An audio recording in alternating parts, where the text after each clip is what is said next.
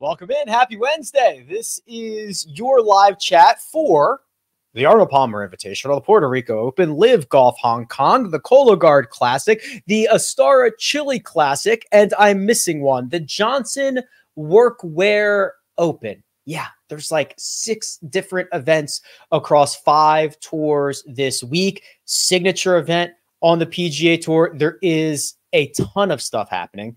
I'm ready to rock and roll. I'm back in the captain's chair. I've got all my stuff in front of me. I'm ready to spend as much time as necessary to go through all of this. We will do that via questions, concerns, and comments that you will put in the chat right now and throughout the next hour or so. We'll deep dive players. We'll use data. We will have a lot of fun, questionable, along the way. Before we kick this off, here's what we are going to do. And I've remembered this week, boom, the weather, right? Let's just knock out weather questions right now. This is the 10-day for a weather station that is at Bay Hill. Beautiful. 83 and sunny, 82 and sunny, 83, 88. Little chance of precipitation until Sunday morning. Don't worry about that. The wind, which you see right here, I'll zoom out a little bit, at least on Thursday and Friday, seems to be fairly steady and minimal. There might be a little afternoon pickup, just a couple miles an hour, on Friday afternoon. I'm not sure it's super actionable, especially having to figure that out now for Friday. But hey, that's your call. This is the forecast. I'm just showing it to you. As what happened last week, and I guess this happens every week, and maybe I just don't ever always realize it. If you put your question in on YouTube too early, it gets chopped off at some point. Like it updates and then the old stuff gets cleared out. Kanice, who is phenomenal, has sent me the missing questions that are out there right now. So I'm going to roll through these. Marty B says, will you be doing another March Madness pick special? I see that 538 is no longer available for an input. What are the other options? So yes, I will do it. I do it every year, basically. So Selection Sunday is what, 2 weeks from now, a week from now? I'll do it the Monday or Tuesday after that, right? The bracket has to be done. I have to have all that information. There are other ways outside of 538 because people tell me about them every single year. Hey, use Ken Palm, you idiot. 538 stinks. Use this, use that. So yes, there are plenty of other options. Coleman says, hey, Rick, Minwoo Lee seems like a discount. What were his strokes gained approach for the Cognizant? His iron seems super dialed. I don't know if the stats are going to bear that out. We'll find out. Do you think this warrants a green light to play him? All right, here we go. We're getting to the data for the first time. This is my website, rickrungood.com. Basically, everything you see from here on out is going to be from my website, or I'll let you know when it's not. We're going to pull up Minwoo's stat profile.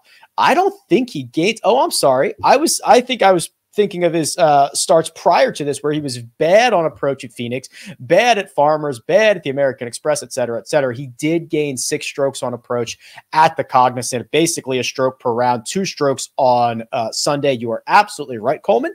It was a spectacular performance. The thing with a, kind of an autoplay of Minwoo Lee is that everybody else feels the same way. And this isn't a horrible thing. It opens up some flexibility for you in terms of salary cap. But we've got Minwoo Lee at 6,600, trending towards a 17% ownership. We have Eric Van Rooyen at 6,600, trending towards a 13% ownership. Those two are sucking up the vast majority of the ownership in the sub 7K range. So if you're willing to eat that chalk there and you want to get a little bit different in other places, that's fine. I think Minwoo is not only a great play, but he has usually played well at bigger events. His major championship record keeps getting better. Difficult courses, tough fields, stuff like that. Minwoo tends to shine a little bit. Mitchell says, hey, Rick, where is the love for Kurt Kitayama? Approach play dominant. Great start to 2024 and defending champion. All right, well, let's do the Kurt Kitayama deep dive. Now, I've been waiting for Kitayama to kind of click, because I've been seeing it too. I've been seeing the fact that he's gained on approach basically every event for the last 6. The putter has not been cooperating, which is a hair concerning. Maybe he gets off of Poa annua, gets on Bermuda, and everything comes back to him a little bit. I think this is a good, not great profile, to be honest with you. I think it's fine. He's cheap enough to warrant a little bit of exposure, but I'm not sprinting to the window to get access to a lot of Kurt Kitayama. I think it's good. I see where he could pop off and snap at this thing. You're going to get a little bit of increased ownership, more than it should, even just a hair, because he is the defending champion. We are projecting him right now at, where'd you go, Kurt? 10.5%, which is about twice that of Nikolai Højgaard. It's a little bit more than Steven Yeager, a lot more than Ricky Fowler, et cetera, et cetera. Here we go. Deep dive on Jason Day. Sure, let's go. Jason Day, this is courtesy of Mark, is putting together a profile in which he's gained strokes on approach in 2 straight. 2 or more in 2 straight. So that's a T6 in Phoenix, a 9th at Riviera. These are all great signs. I want to pull up his Bay Hill stuff. Jason Day is breaking out of that little post-win slump, in my opinion. T10 here last year, T31 in 2021. He didn't play in 2022. Then he had those, couple of down years, right? A couple of WDs. Won this in 2016. Remember when he withdrew and then was at Disney World? What year was that? It had to be 19, right? Yeah, I think that was that year. That was not fun. But yeah, I think Jason Day is a fine little play, and there's a lot of reason to think that. 2 safest. Who would you leave out in a lineup between Hadwin, Davis? That's Cam Davis and Austin Eckroat. Probably Cam Davis. I'm not super thrilled about that. I could leave out Adam Hadwin either. I think Eckroat's the only one that you kind of really need to have in there. 2 safest guys in the 6K range. Probably already talked about them. EVR and Minwoo Lee, there's a reason that their popularity is what it is. I think that you could also, we are seeing, this is kind of a weird thing that's happening in golf right now. We are seeing these, especially here in 2024, these guys that pop off and have a great week continue to play well. I don't know what it is. Maybe it's the field compositions. Maybe it is these guys are better than they used to be. I don't know. But I'm thinking of Matthew Pavone. I'm thinking of the guy who's got 3 straight top 10s who didn't get into this field. Not Matthew Neesmith, Andrew Novak. He continues to play well. EVR continues to play well. There used to be a time where these guys would just pop up and disappear and you never hear from them again. This is also another very good spot for Austin Eckroat, right? I mean, this is going to ask for tee to green play. It's going to ask for ball striking. He was great last week.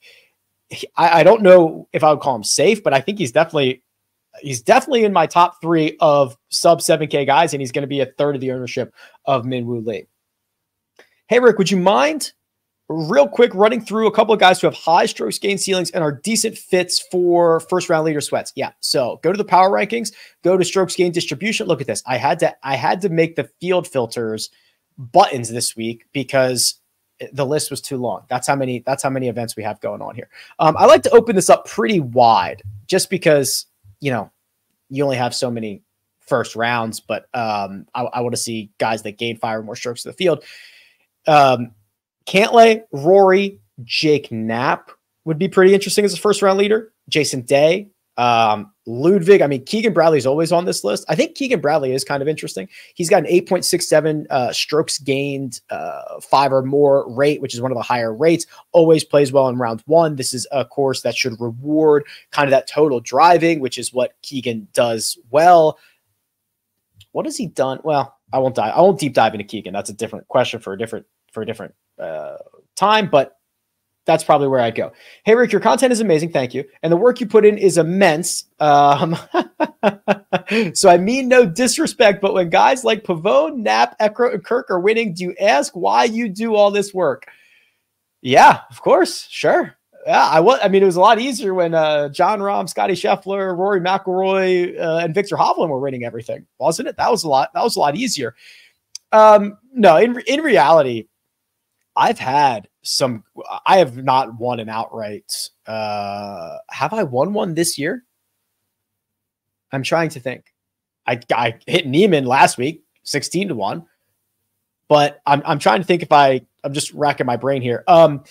But I've had some really good DFS weeks, to be honest with you, because the getting on Matthew Pavone, the being early on Will Zalatoris, the stuff like that, being in on Jake Knapp early has been very profitable in other ways. I'm getting crushed in one and done.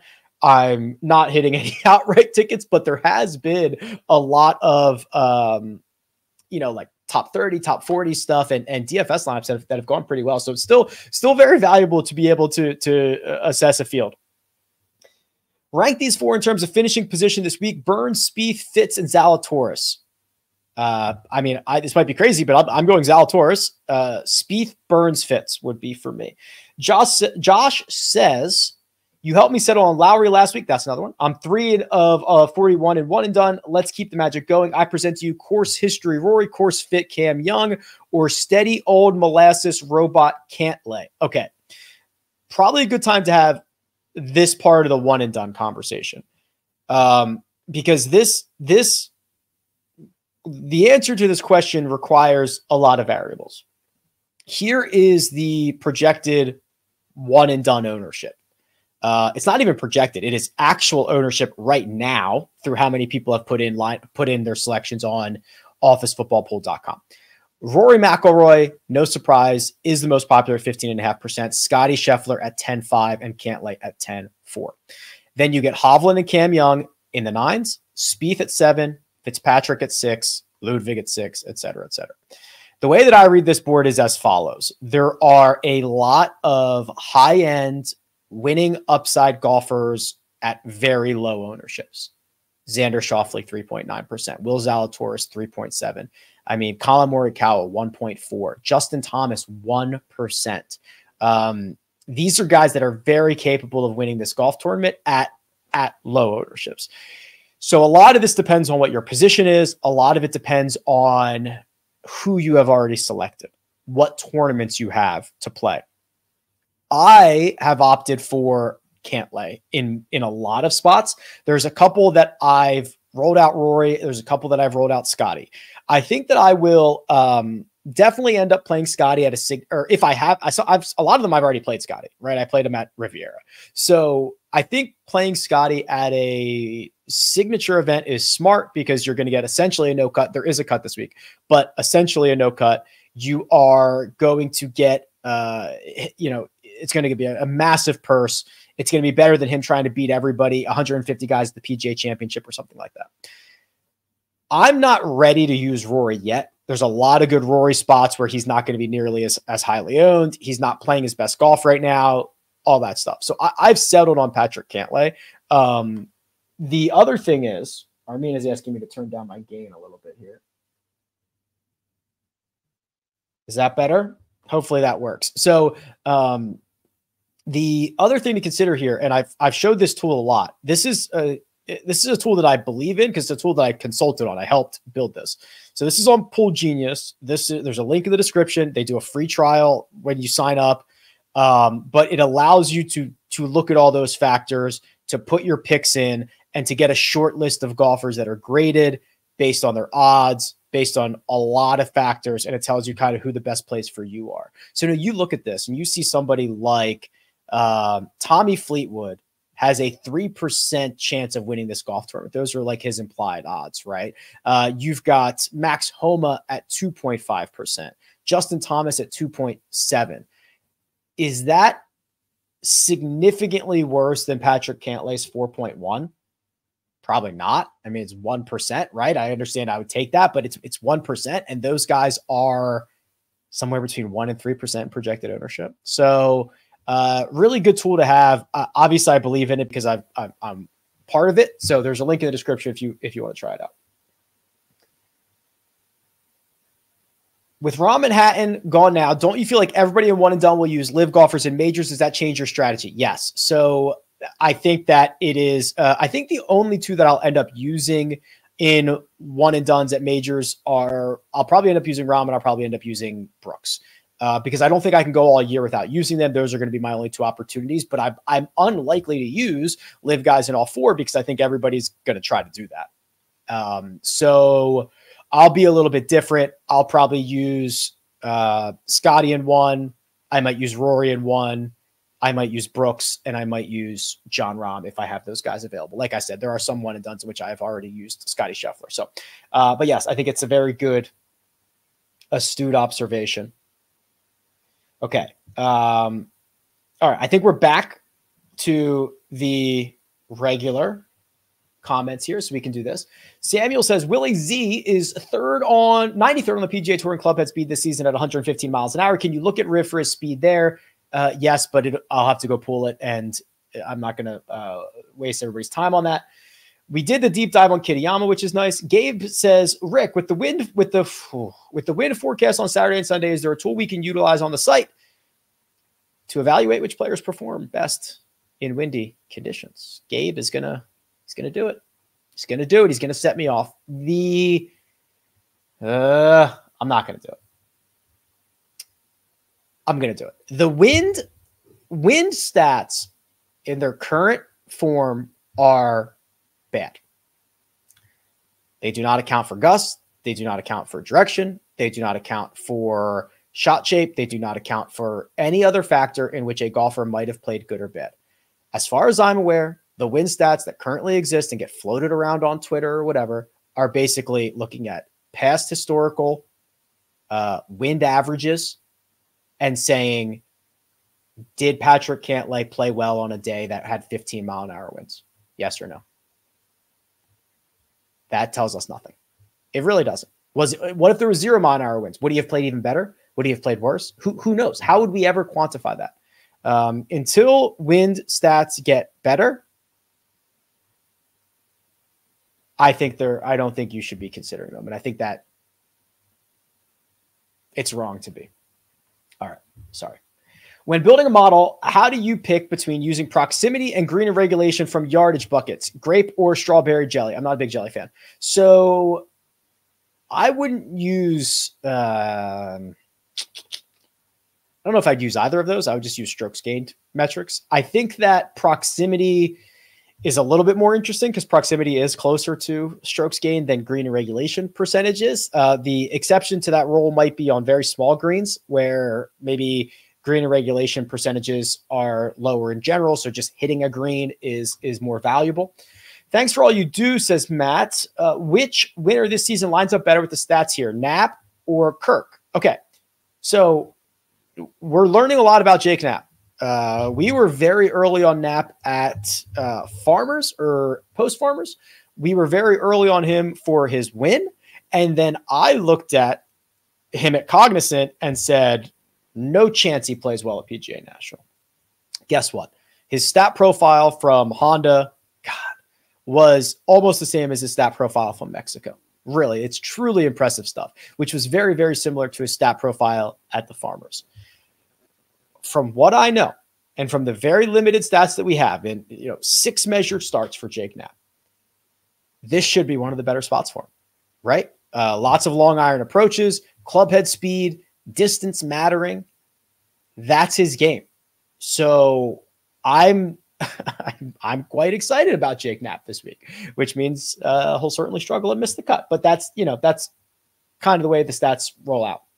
With this size of field, what total ownership should we be targeting for single entries? I like that 80%.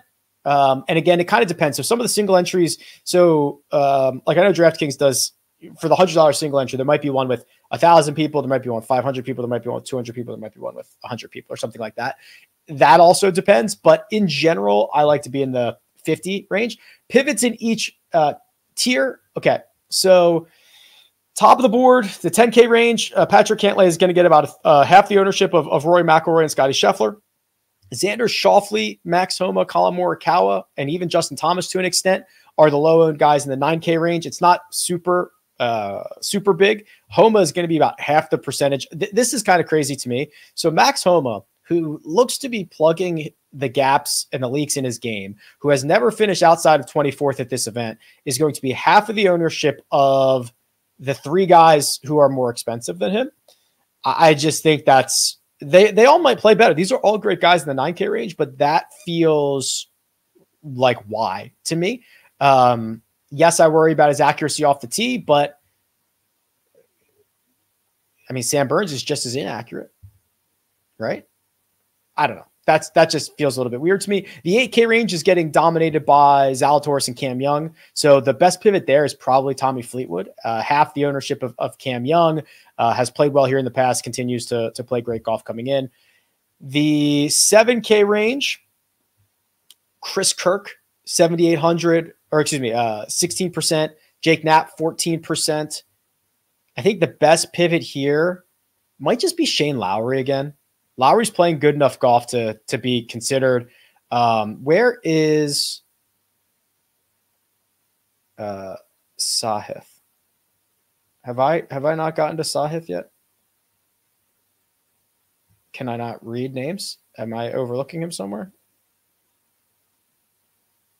Oh, he was 8,100. Sorry. I thought I saw his name, but I couldn't find it in the 7K range because he's not in the 7K range. I thought he was 7,900. He's 81. My bad. The 6K range we already talked about. That's, EVR. It's Minwoo Lee. It is basically those two. So anybody else, I like going back to Eckroat. I like Grillo. If you want to get really down the board and start saving some money, I wouldn't. Jake Knapp wouldn't be that bad. Looking forward to, oh boy, Denver, Timmy. So I'm not ready to do US Open questions. Does the length of course and weather worry you for Morikawa? Slightly. One of the things that I talked about on the Monday show was that Morikawa just has a very specific way in which he's going to have success this week. And if that way doesn't happen, he's going to be in trouble.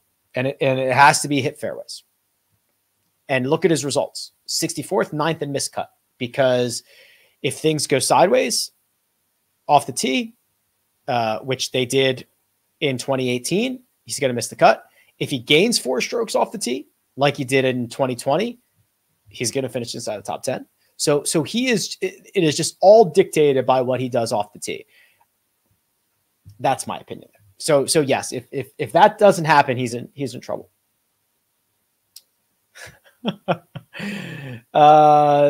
If Victor Hovland got married, would you be the best man in the wedding party, or just invited? Probably none. I don't think he would have a big party if he got married. He seems like the type of guy who would just elope and then tell everybody about it 6 months later. Okay. Hope you are all well. We're looking for the producer's pick. Now, hold on. I did also see another comment about the producer, who is my wife, Mina. And it was from TJ. I tailed the producer's pick last week, Sepp Straka, and it sucked. 0 out of 10. Would not recommend. Agreed. Anyway, who does she have this week? Hi, can you hear me? Yes. The audio from an undisclosed location. The audio appears from producer Mina. Yes, we have you. I'll disclose it. It's from Boston. Hi, I'm coming from Boston. From Boston. So my random dart that no one should be tailing because I don't know what I'm talking about is Keegan Bradley at 7,400. All right. Thank you very much. $7,400 Keegan Bradley. You're welcome. Goodbye. Goodbye.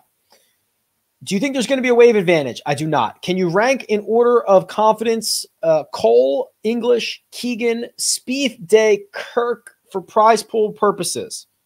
Okay. Spieth, Day, Keegan, English, Kirk, Cole.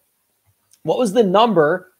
Oh, at Yokadihi. I think I'm pronouncing that correctly. It's a golf course in Brooks, California, which is in the middle of nowhere. And I played last week. Was that last week? 85. We got all 4 seasons, holes 3 through 8. It poured. Then the sun came out. Then it got windy. I made a lot of pars. And then I was in my pocket. I made like a triple on 17, a double on 18. It was hard. The rough was very thick. I was pretty happy with an 85, especially because I blew up at the end. I did make a lot of pars though. All right. Hey Rick, I'd like to try getting into DK Showdown. How would you differently weigh attributes on a single round versus a whole tournament? Well, I would do a couple of things. I would look a lot at upside metrics. So things like how often are they gaining 4 or more strokes to the field? How often are they gaining 5 or more strokes to the field? When you look at golfers, and I'm going to put a smaller sample size in so that you can see this, and I think Showdown, you should probably use a smaller sample size anyway. Look at the different types of golfers we're going to uncover here. CT Pan in the last 50 rounds has the same ceiling as Cam Davis, Denny McCarthy, Grayson Murray, Jason Day, Keegan Bradley, and Rory McIlroy. Same ceiling. He has the floor of like Mackenzie Hughes and Emiliano Grillo, right? That right there is like a decent showdown option. Even Mackenzie Hughes, right? These guys that are going to get smashed a handful, frequently, but when they pop off, they can go nuts. I would look at that. And then also, if you're using the custom model to generate lineups, I like to go down here and just increase the randomness. So if you increase it, from 10 to 25 or something like that, you're going to get some pretty wonky lineups and some pretty wonky results, which honestly I think is a pretty good thing. Can we use your tools to identify the players in this field who haven't had success here, not horse courses, so to speak? Yeah, I mean, there's a couple ways to do this. So you could use the Holy Grail, or actually, they're both on the Holy Grail. So go to the Holy Grail, go to course horses, and then sort by the opposite, right? So just click that button over there. So guys with at least 12 rounds, Shane Lowry, minus 1.25 strokes per round. Siwoo Kim, losing a stroke per round in 23 rounds. Brendan Todd, losing 2/3 of a stroke in 22 rounds. So yeah, just reverse sort. Very, very simple. Yeah, let's go back to it feels like it's time to do a Nick Dunlap update, right? Like what in the world happened at the American Express and what is going on now? What he did at the American Express was phenomenal. Gained 15 strokes to the field and won as an amateur. Turns pro, finishes dead last at Pebble Beach, misses the cut at Riviera, and then finishes T53 at the Cognizant. Yes, it is difficult to play on the PGA Tour week in and week out. I suppose the good news is that his most recent start outside of the win is probably his best, right? So the American Express is weird. We only have 2 measured rounds. He lost strokes off the tee in his 2 measured rounds at the American Express and still found a way to win. Now, we're missing a lot of this because the way that event works, but he's not a very accurate driver. If you look at his club head speed, very, very, so this is actually pretty interesting. This is kind of like a lesson in smash factor, in my opinion. And remember that Nick Dunlap is a very small sample size. He is 16th in club head speed, but 172nd in accuracy. That's not that crazy. That happens a lot. He's also 159th in driving distance. So he has a very fast club that he sprays, but also doesn't hit it very far. He's not hitting it off the center of the club face, right? That's what that says. Because if you have 120 mile an hour club head speed and you can get close to a 1.5 smash factor, which is, I guess maybe I shouldn't give him, I'll give him 1.48. 1.5 is like what the max is supposed to be. I mean, you're talking about 179 miles an hour of ball speed. So you're talking about Rory McIlroy. That's what Rory McIlroy does. 179, 180, something like that. So I think he's having trouble finding the center of the face. I also see a guy who struggles from deeper proximities. I do like the club head speed out of the rough this week. So I actually don't think, because he's playing out of the rough anyway, he might as well have the club head speed, but there is water in play on a bunch of holes out here. I'm not sure the rest of his game really suits either, but I mean, something to keep an eye on, because this is really, you can't teach 121 miles an hour of club head speed that quickly, right? For a 20-year-old. There's a lot, I think, that is projectable about Nick. Like if I was the GM of LA Golf Club or whatever, right? And I was actually trying to scout golfers, this would be like raw intangibles is what that would be. Sorry, I didn't mean to get that deep on that. What's the most persuasive case you've heard or read for a golfer that you weren't high coming in on? That's tough. I don't consume really anything else from anybody else. It's just, I don't really have a reason to or the time to. So I don't know if I can answer that. What I will say is I think the Max Homa at 8%, and the form coming in, the history here, I've warmed on him a lot. There was somebody else. I've warmed on Harris English. I will. Okay, so on Monday's show, Greg Ducharme, on the First Cut podcast for CBS Sports, Greg pointed out Harris English and kind of talked me into it. So that I will say that. So maybe that's helpful. Brian Harmon at 200-1. No, I don't think so. 36 rounds hasn't been good to me lately. Would you suggest more or less? In a field where the strength is better, I would go more. The thought process being that when you have, let's say, top 10 players in the world or whatever, even those guys, when they're not playing well, can fix it and snap off and find a win quickly. So I like to give the studs longer term form. Like, would anybody be surprised if Victor Hovland won this week? No. He's been, quote, struggling recently. But you'd be 0% surprised. So if you did do that, so if you went and did, strokes gained last 100 rounds, minimum 50, let's see what we would find here. Scheffler, Rory, Xander, Cantlay, Minwoo. Now that's some European Tour stuff as well. Victor, Tommy Fleetwood, Jake Knapp, some Korn Ferry Tour stuff, a lot of Korn Ferry Tour stuff. Colin Morikawa, Matthew Pavone. Pavone has the DP World stuff as well. So yeah, I would say longer is probably better. One and done strategy. I've already used Scotty. Better play to use Rory this week or next week. Highly dependent on your position, right? That's why I think that tool is so good. The Pool Genius ones, the links in the description. This is entirely dependent on your position here. I would think that any chance you get to, if your only options are Rory this week or Rory next week is, I don't know if we have the official number yet, but it's going to be a bigger first prize. It is also going to be a deeper field. But if you get an opportunity for like 15% of people to use Rory this week and nothing like Rory McIlroy's chances of winning this week and next week are going to be kind of similar. I know they're different fields and they're different golf courses, but it's not like we're talking 6 months from now where we're going to have no idea what his form is like. Then you should probably play him next week. Which two would you pick for one and done? The options are Ludwig and Grillo, Fleetwood and Matt Fitzpatrick, Minwoo and Day.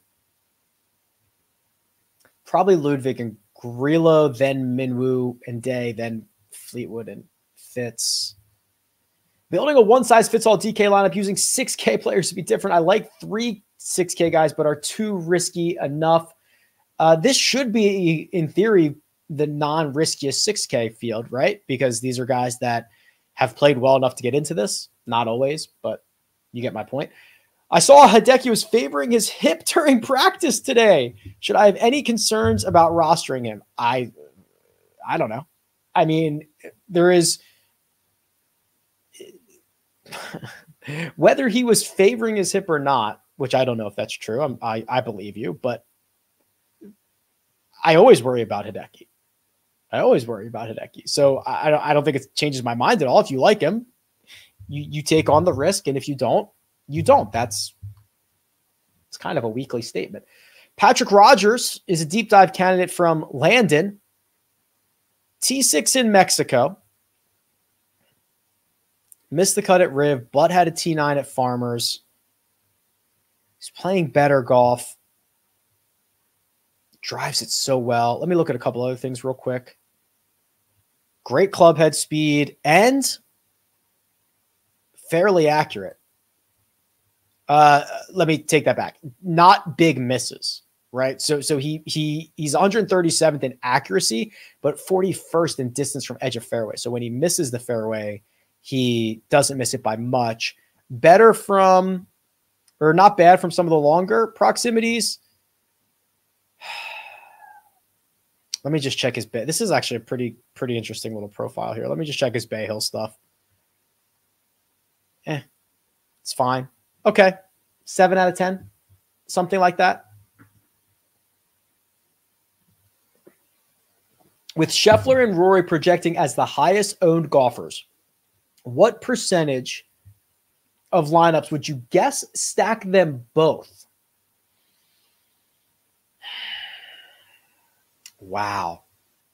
I don't think many. So that would be, so then it says, and then drop to EVR and Minwoo. So if you did that, you would immediately have 52 and 30, 82% projected ownership. You'd have basically the 4 most popular guys on the slate.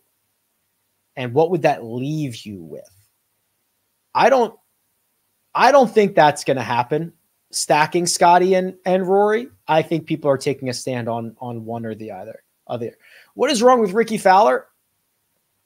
I'll just go back and watch anything I've done for the last couple of months. I've spent a lot of oxygen on it. He's just not putting as well. It's leaking into the rest of his game. I will say that I think he did putt. I think he gained with the flat stick, not Peter Fowler. I think he did gain last week. And I just want to confirm that. He gained the last 2 weeks, which is a little, this is the most hope that I've had in a while, but the bar is very, very low, right? So if I was a 2 out of 10 for the last 5 months, I'm like a 4 out of 10. I'm still not over that average 5 yet, but I'm, we're working our way there, kind of. Hey, Rick, I've been a member for a few years. Thank you. Wanted to thank you for all your hard work to make the site bulletproof. Cheers. How can I see after round 1 the breakdown? Okay, so this has changed recently. So I got an email. I get some of the craziest emails. So this is, can I get the live leaderboard up here? So this should be last week's live leaderboard still. Okay, it is. So someone said, what happened to, like, there's so much less data on the live leaderboard. I'm like, buddy, the live leaderboard is now a literal shot-by-shot tracker in real time where you can see everything that's coming in. You can see scorecards. You can see groups. You can see stats on the course. You can follow along. Like, it is literally shot-by-shot now. It's like, I love it, right? So that was crazy to me. But what I think he was getting at was that he wants to see that table view, which is still right here on the Showdown cheat sheet, which should still have last week's data on it. Let's see. It does, right? So the question was, where would I go to see strokes gained tee to green after round 1? You'd go right here to the Showdown cheat sheet. And every round, this is updated. You can choose which rounds you want. You can sort by totals, ranks versus expectation. You can see bounce back candidates. I mean, it's all here. I didn't completely remove that. It's just in a different spot. Willie Z or Victor for one and done. I have each of them a little bit, but if you made me pick one, I would take Willie Z, who is currently playing better than Victor. And I think there's going to be a lot of good spots for Victor later. Can you run a model for the Puerto Rico Open? I thought you'd never ask. Of course. Right. So you can run models right now on 1, 2, 3, 4, 5, 6, 7 different slates. Here's Puerto Rico. Now we've got to be really careful here. This field is, you're going to have a lot of guys who do not have all of the stats. So we're going to need to put in a baseline of strokes gained total, which is what everybody has. And we're probably going to have to use weighted strokes gained total. Okay. So let's do everybody's long-term kind of 50 round weighted strokes gained total for half of our weights. Then after that, what I would do is, give me some of this birdie or better action. 20 on birdie or better. You're gonna probably need to get after it.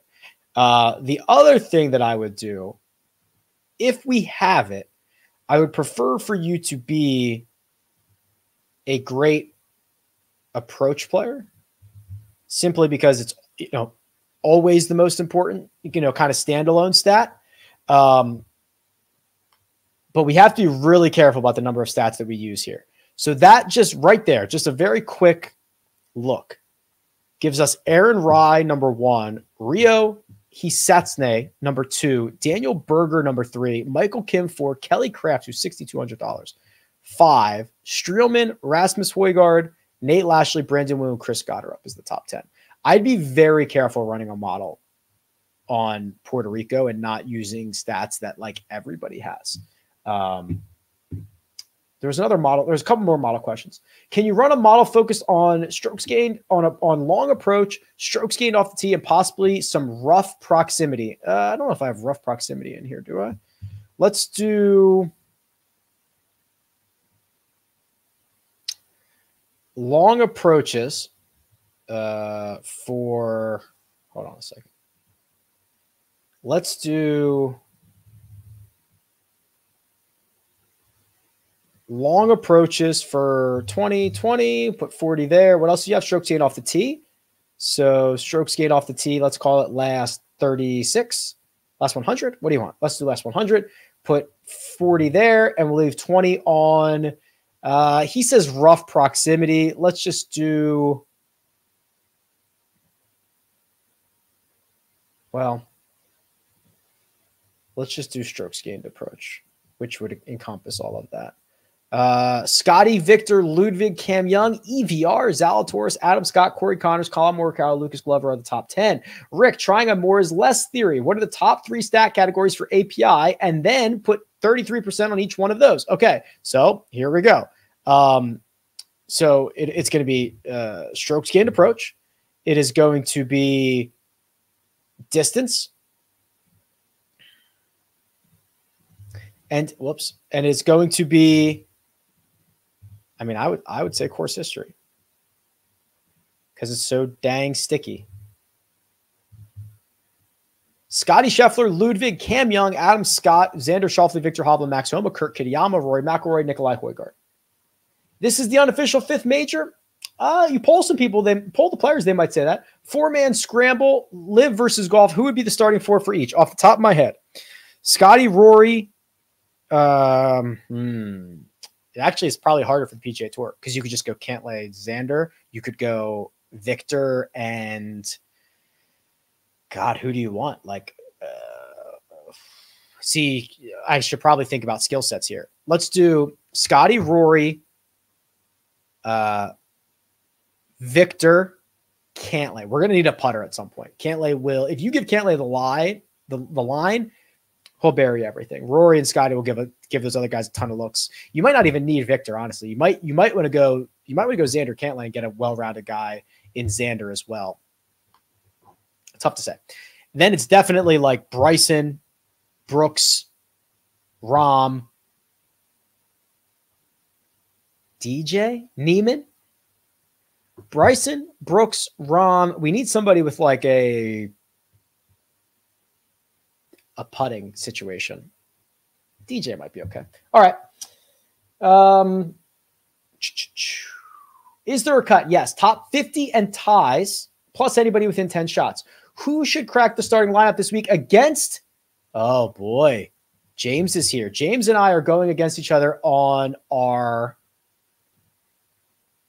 season-long fantasy. Come on. Is Fantrax down? I would not be surprised if Fantrax was down right now. I want to love Fantrax, and it just never, ever works right. This is so annoying. All right, James. Well, I'll try again later. I just want to love it, but there's always something wrong with it. Okay, answered all of those, which is good. Oh, Fantrax is up. All right, so I am going against him here. He is in first, I believe. He's 6-2. I'm 4-4. I'm running out Tommy, Jake Knapp, Rory McIlroy, Will Zalatoris. I am benching Luke List, Brian Harman, and Lucas Glover, so I didn't think that was much of a conversation. I thought that was pretty easy. He's going with Hadwin, Minwoo, Pavone, and Scotty. He has Bezadenhout on the bench. He has Poston on the bench. He has Højgaard on the bench. He has Seamus on the bench. He has Brendan Todd on the bench. I guess your only spot that you would consider is the Adam Hadwin spot. So it's really like Adam Hadwin or Bezadenhout. I would probably play Bezadenhout, but I don't think it's that bad. Am I the favorite to win this? Let me know in the chat. Am I the favorite to win this, or James is he's the leader. He's got the best lineup.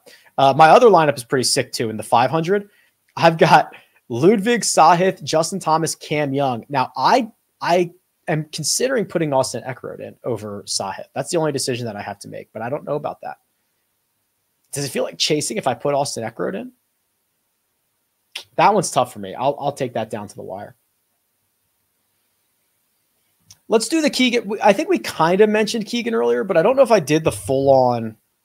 Has anybody seen the full swing yet? Full swing 2? Has anybody started watching it? If you have you heard my voice yet? I believe I definitely recorded voiceover stuff for it. I think it's in the last 2 episodes, the Ryder Cup stuff. A lot of it was Ryder Cup stuff. Missed the cut at Riv for Keegan. Lost 3 strokes putting. That has become a little bit more unusual for him. This is a course that rewards the ball striking, the total driving. He's very good with his long irons, mid to long irons. Yeah, I think Mina's right. I think Keegan's a pretty solid play.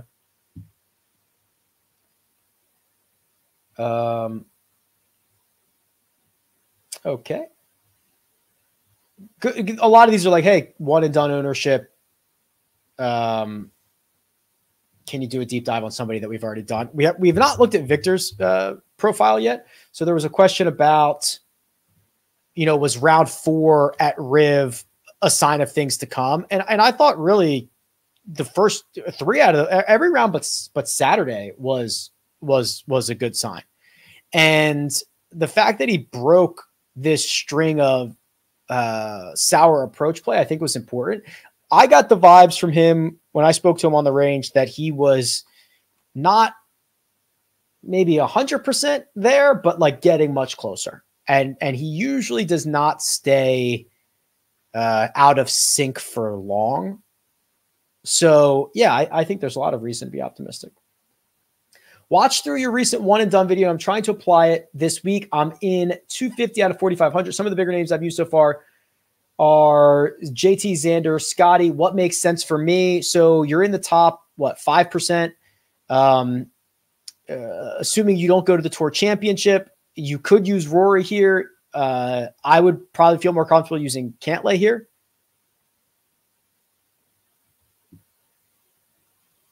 Deep dive on Sam Burns.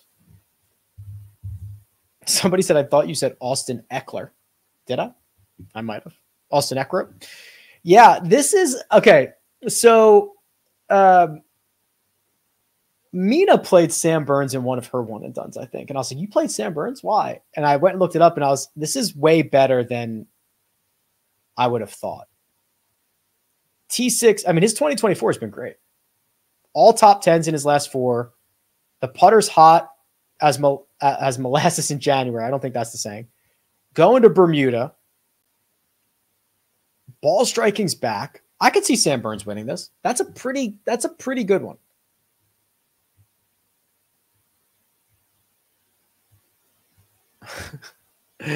Pavone questions. Okay. I skipped over a couple of underdog things. So underdog hat tip, right? When I partnered with Underdog at the beginning of the year, it was like I only want to partner if we're going to get a commitment to the golf product. That means best ball drafts. It means props being ready earlier in the week, and it means a lot of options. And yes, Mina. Oh, she unmuted herself. I was just preparing. Oh, I don't know if we're ready for that yet. I guess we could be ready for that. Okay, I'll tee you up for it. And I was still muted, so don't worry. Okay, sorry. So I wanted a commitment to the product, and we are 100% getting that. It used to be strokes, fairways, greens, whatever. Look at these options. Scotty Scheffler has like 14 different options, from strokes to leaderboard positions, to bogeys, to fantasy points, to 3-hole stretches, to cumulative par 4 scoring. Just absolute hat tip. Okay. So with that, sorry, Mina, we will enter the one underdog portion of the show. Woof, woof. Thank you. All right. Perfect. So I thought that the strokes were a hair high because what you normally see, and I think this is going to be pretty difficult. The rough is thick, but what you normally see is that this week gets increasingly more difficult every day. That would be the ideal situation. Now, we'll see if the weather has anything to say about that. But they would love this to kind of ease into these guys and then just start shredding them the rest of the week. So I did already put in some props with Adam Scott. Now, this line has moved. So I'm not going to lie to you here. It was 71.5. I thought the lower was very easily the better side of that for round one. He had been gaining. He's a very quick starter. So he gains in round one a ton, three or more strokes in like 6 of his last 9 opening rounds, just something outrageous. It has moved to 71. I thought it was pretty bad, so I would still probably get in on 71, but I obviously wish I had the hook there. We talked about Keegan. Keegan is a notoriously fast starter who has the skill set to play around here. There are these leaderboard position ones. So it's basically like, is he going to be inside the top 10 after round one? That's basically what this prop says, right? So if you take better than 10.5 round one leaderboard position. So for that, you get an extra multiplier on that. So you get the 2x multiplier. So if you did that and Adam Scott's under lower than 71 strokes, that's a 6x return on those two. So you got to be a little bit careful here because obviously you're getting the better return because of the odds of Keegan finishing inside the top 10 are not necessarily a coin flip. But what I like about that is you're essentially getting round one top 10 props if you don't have access to a sports book, right? So I don't know how many states Underdog is in now. It seems like a lot, but it's not, it allows you to get access to that in a variety of ways. And also some of you guys don't like the fact that they're coin flips, right? So you could take Adam Scott worse than, not finish inside the top 10. Now that's a smaller multiple. And then you could take something like Scotty Scheffler is not going to finish inside the top 5 after round one. And that's a 1.17x return, right? So this is just a completely different product and a completely different game than anything that has existed in the golf space before. And the bar's been very, very low for that, right? But I'm really proud with what Underdog has been able to do. The other thing is, as if that wasn't enough, the best ball season-long stuff and major championship is still running, right? So you can draft for major championships. You can use my ranks, rickrungood.com/bestball. Just really happy with this. So anyway, I'll spare you all the details. Use the code Rick. There's a link in the description to sign up. I think we should be supporting things of this nature, right? And it helps you, it helps me, it helps everybody. And if you're just here for the picks, here's what I would look at. So if you like, okay, Shane Lowry, lower than 71.5 in round one. That's on my radar. Sung J M, higher than 71.5 in round one. Has just really, really struggled. I also did like, let's see if the Spieth line moved. Where's the Spieth bogey line? Okay. Jordan Spieth is capable of shooting a really good score despite making bogeys, right? That's kind of has been his nature. And there are some bogeys out here. And over 2.5, higher than 2.5 is a pretty good starting point. So these three would be a 6.31x return, 100 to return. What is that? 631. I guess I could have done that. Could have done that math. But those are good starting points. The Adam Scott strokes line. And then we'll see what we'll try to do. Here's what we'll try to do is we'll see how 16, 17, and 18 are playing early tomorrow. And I will try to get some of these guys that haven't gotten there yet, right? To see what time these things lock. So we'll keep an eye on that. All right. Mina, you can take that down. Rick Run Good. The code is Rick. Go sign up for Underdog. Get your deposit match. The link is in the description. Draft your teams. It's a very, very good product, good place. Okay. We're about to enter overtime, and I don't care. We're going to keep rolling here. I do not believe, Larry, that there is a disadvantage for players who had to play into Monday.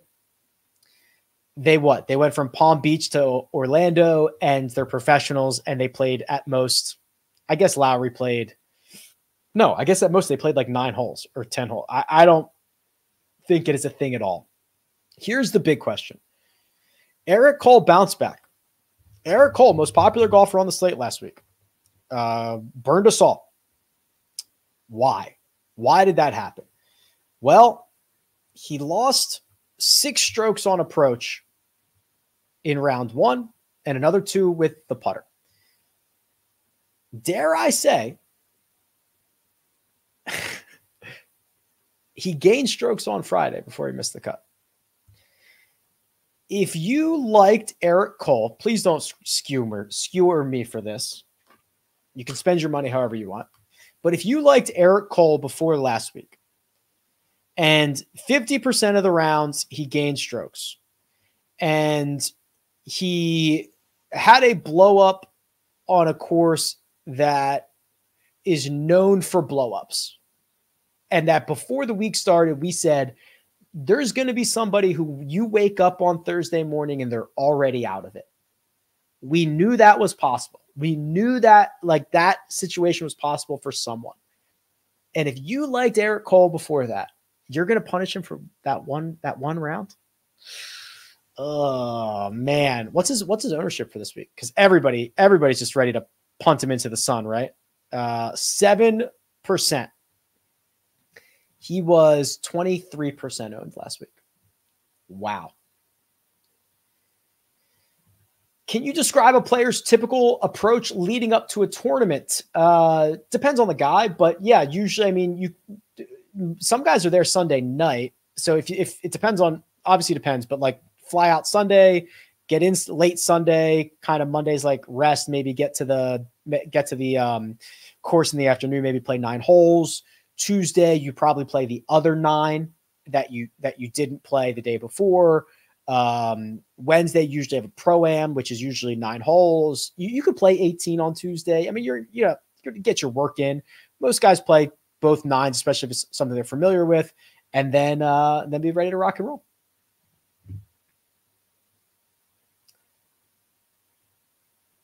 Okay. Oh yes, Scotty's using the mallet this week, or at least that was what was in his bag. The new spider. My Corey Connors thoughts. So I skipped a lot of like Corey Connors and Will Zalatoris questions. I'm so in on Will Zalatoris. I've said that frequently over the last couple of weeks. Just I'm in, and I'm pretty out on Corey Connors until something else changes. I mean, he is unable to out hit a horrendous putter. And that's really all it comes down to. The guy is gaining 4, 5, and 6 strokes ball striking, and he's not cracking the top 25 because he is giving it all away around and on the putting surfaces.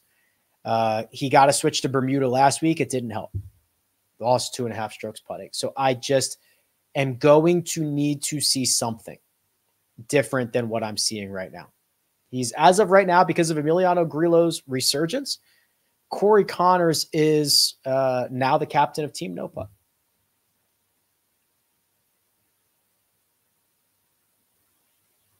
Let's see what we have here. Yeah, I don't think I got to this. I think I mentioned his name, but just to kind of show you the deep dive on Harris English here. So a healthy Harris is a good thing. 17th in Phoenix, 7th at Riviera. He had a 10th at Sony. So he's having a good 2024. He had a decent end to 2023. And what you're seeing is, gaining throughout the bag.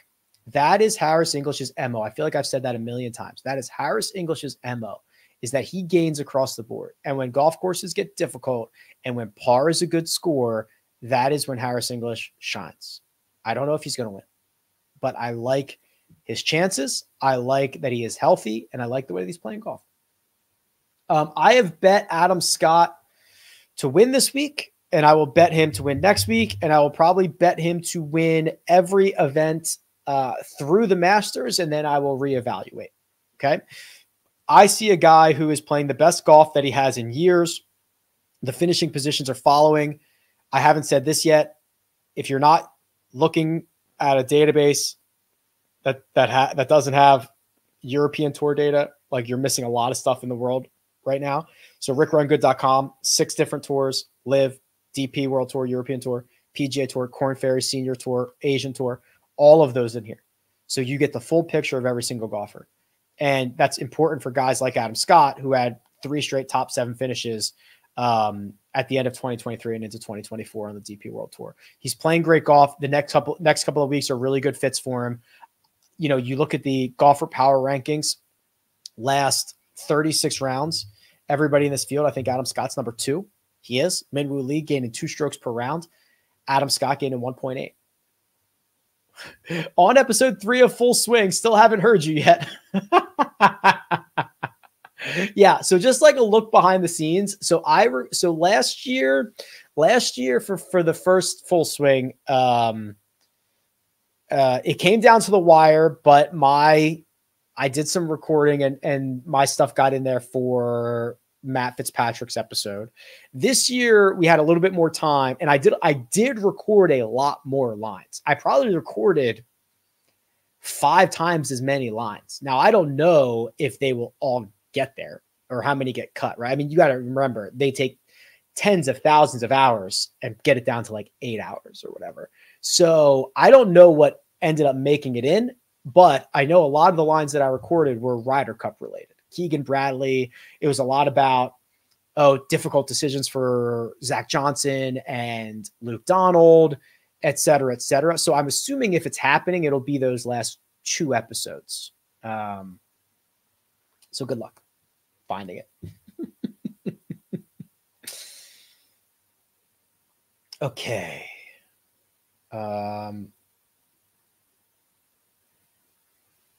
This just says Rory is not winning a green jacket this year. I mean, yeah, I'll say that about like any single golfer in the field. Thoughts on JT? Yeah, I gave JT a pass, right? So the miscut at Riv, I kind of just gave him a pass on. It was an outlier from results. He had played so well since the Wyndham, and I don't know what happened at Riviera, but it was very uncharacteristic. Call it the Tiger effect. I don't care what you call it. I just call it an outlier. So yeah, in on JT again, a guy's stock I've been buying for 5 months. I'm going to continue to buy. Things to check out as a spectator at Bay Hill. I've actually never been to Bay Hill, but I will tell you, walk the course backwards. If you are walking in the same direction as everybody else, you are doing it wrong. Just go start with there. Hey, Rick, what irons do you play? Looking for advice. It might stink and it might be more expensive, but you should consider at least going to get fit. Even if you just pay the $100 or whatever for the fitting and don't buy the clubs through them and just get an idea of what is good for you and what's not good for you, that would be pretty valuable. I play the Mizuno, the 223 Pros. I love them. And I used to play, I'll tell you this. Here's a fun story. I used to play Callaway. I think they're the XR Hots with graphite shafts, and they were very hot. These things. So when we tested these irons, we could not. I mean, they were 5 or 6 years old at the time. I'd been playing them for 5 or 6 years. We had trouble finding anything that was better. Okay. 5 or 6 year old irons. Even the newer models, it was just equivalent, right? It was like, okay, well, yeah, you just hit that the same. It's just all the only ones that were hotter and the only ones that were more forgiving were those Mizuno 223s, but that is rare. So maybe you might want to go look at like, hey, can I buy a used set of Callaway XR Hot? Like, I've got nothing but great things to say about those clubs. And they tested so well the last time I got fit.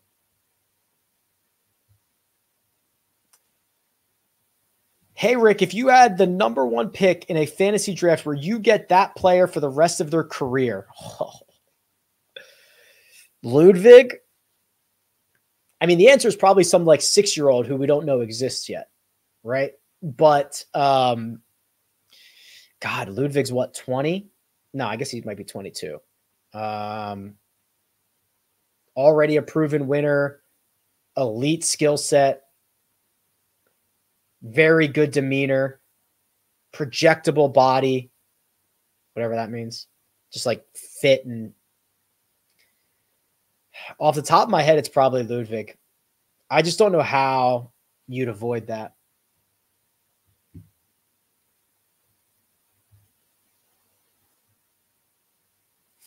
I'm happy that I've answered a lot of these. Harris English.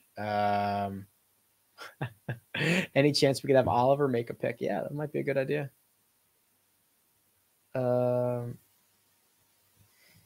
Yeah, well, okay. So this is a valid point. So it says the problem with underdog is they shift the payouts on golf huge if you pick 2 guys to go over on or under on strokes. Leaves pretty little value. Prize Picks doesn't shift them nearly as much. There's a lot there. So from my experience with Prize Picks, they do shift them just as much as everybody else does. And in some situations would not even let you do that. That is not really a Prize Picks or an underdog situation. The entire industry doesn't let you correlate golf. Because they've all been burned by a windy day where everybody takes the overs. Okay. So that is not, I don't think it's operator specific. I would rather it be adjusted and be told that it's being adjusted before you enter it. So that was always the problem that I encountered, where you put your entry in, you submit it, and then it tells you you've been adjusted, which is like, you knew as I was putting this in, I was being adjusted. So I think the fact that underdog tells you up front, the fact that it's kind of an industry-wide thing, listen, I wish they didn't, right? I wish they'd let you correlate till your heart's content, but that seems to be the way the industry's going.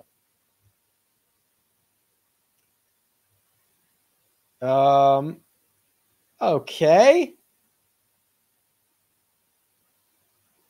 Lots of Harris English, lots of one and done. We did that. Pick to win, Victor Hovland, probably. Let's do Justin Rose real quick. Oh, you know what I want to do? I also want to do a couple other things. I'm still ready to rock and roll. Oh, Justin Rose is not good. Not good. This is not the Rosie that we saw make tangible ball striking gains. He's lost multiple strokes on approach in 4 out of 5. Yikes. I hate that profile. I want to point out, if you've stayed this long, you're a sicko just like me. I want to go over here real quick. So I mentioned it earlier. I've got the cheat sheets loaded in for PGA, Puerto Rico, Europe, Korn Ferry, Live. The Live stuff has been like the most profitable stuff I've done. I don't know if it's because there's less competition of people playing or at the top, but like smashing Neiman last week was awesome. I have had a lot of success in the DFS streets with the Live stuff as well. What I did not realize is how good Louis Oosthuizen has been. So Louis went, again, you have to have the worldwide stuff here. Louis went back-to-back with wins at the end of the year on the DP World Tour. Finished 8th in Mayakoba, finished runner-up to Carlos Ortiz in Oman, finished runner-up to Joaquin Neiman in Jeddah. He is this week, how much is he this week? $9,100. I also bet him to win this week. He's the only Live bet I made this week. This is a golf course. So they're playing in Hong Kong. This is the first time they've played in Hong Kong. So there's not course history stuff. So everybody's kind of, I don't want to say on an equal playing field, but there's not that, last week there was great course history for Neiman, for Brooks, I think Carlos Ortiz had played well enough there that people were excited about Ortiz. But what Louis is doing is really, really good. I'm still a believer that, you know, since the start of 2024, Joaquin Niemann is like by far the best player on LIV. I think that's pretty clear. I want to do also a little bit of a deep dive on David Puig here because he's playing, and somebody can correct me if I'm wrong here. He's going to be in the Open, or at least is trending to be in the Open. So there's going to be a lot of stuff that happens in the next couple of weeks where we have to keep an eye on qualification criteria for guys that are going to get into major championships. There's again, somebody correct me if I'm wrong, but I just saw before I went hot here that the RNA is going to open up not to official World Golf Rankings, but to this international federation list that if you play on the Asian Tour, the Japanese Tour, you can get into the major that way. Well, David Puig is like second on that list right now. He won in Malaysia. He finished 10th in Oman. He plays some of the other Asian Tour events outside of LIV. Finished 39th at the US Open last year. I know we are months away and he might not even be in this event, but I'm already preparing myself for like a $6,200 David Puig. I'm also looking at him for this week. Played well in Jeddah, played well in Vegas, top 15s in both of those, T15 to be specific in both of those. And he is way too cheap, just way too cheap for this week at $7,600. Going back to that, Marank's been playing a little bit better. He got off to a slow start in LIV. He's been playing a little bit better. Burmeister, we've talked about him in the past. I did load this into the power or into the custom model as well. So if you did want to build LIV Hong Kong models, you got to be a little bit careful because again, you know, they don't have all the same stats, but you could go out here and build yourself a LIV Hong Kong model. Yeah, look at David Puig. This is just 100%, you know, strokes gained total. Puig third.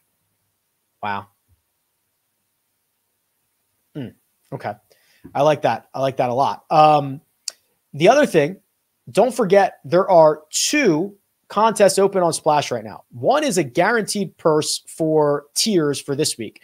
So you pick one golfer from each of 6 tiers. It's $20. It's a guaranteed prize purse. These guys have been guaranteeing the purses for us the last couple of weeks. Somebody's going to win $864, and the top 25 are going to be paid no matter whether this fills or not, which we're about halfway there. There's always a rush at the end, but get involved in that. And then here we go. It's not the final call yet, but it is very, very close to, I mean, we're a week away from Players Championship. It's going to start in 8 days. So the 3 and done, pick 3 golfers for the Players, for the Masters, for the US Open, for the PGA, for the Open Championship, 15 golfers in all, can only use them once. That contest is available and will close in 8 days. $500. I don't think we're going to fill it, but we are, I mean, it always gets a rush at the end, right? So we might get 100, 200 people. I don't know. It'll be a decent purse.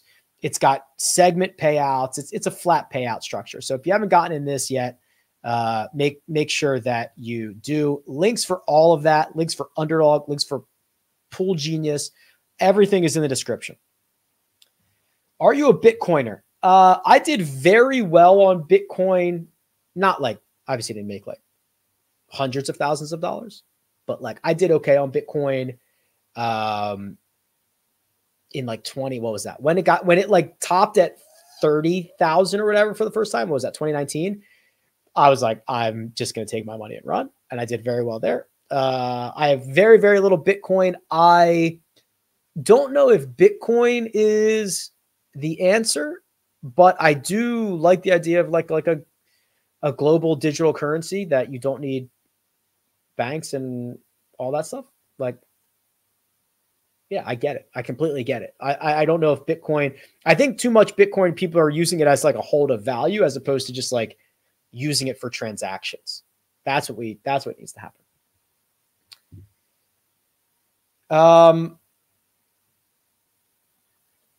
Topped at 20 and 27. Yeah, maybe it was that. I think it was maybe later than that. I thought it was at 30. I don't remember.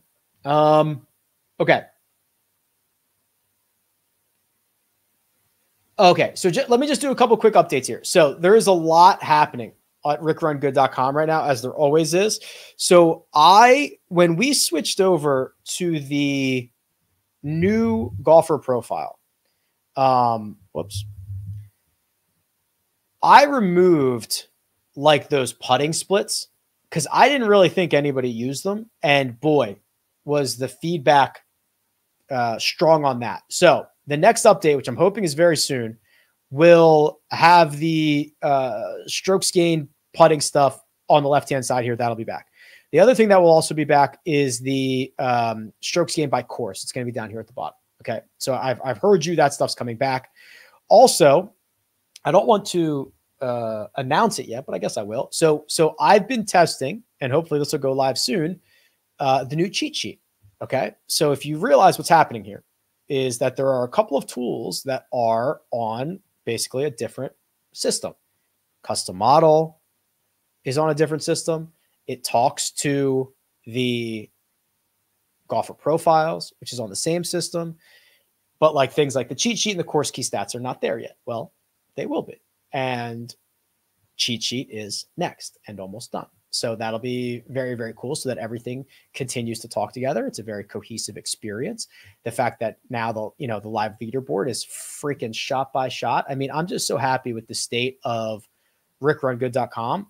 And at the same time, I've got a million things I want to do.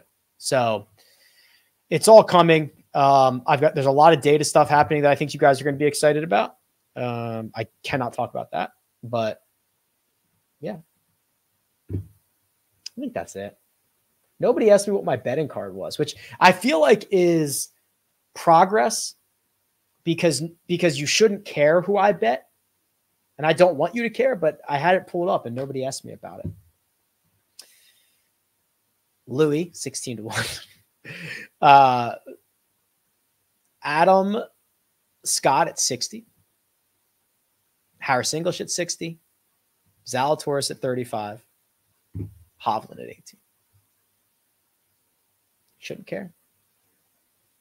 But here I am, giving it out like anybody gives a crap. Okay.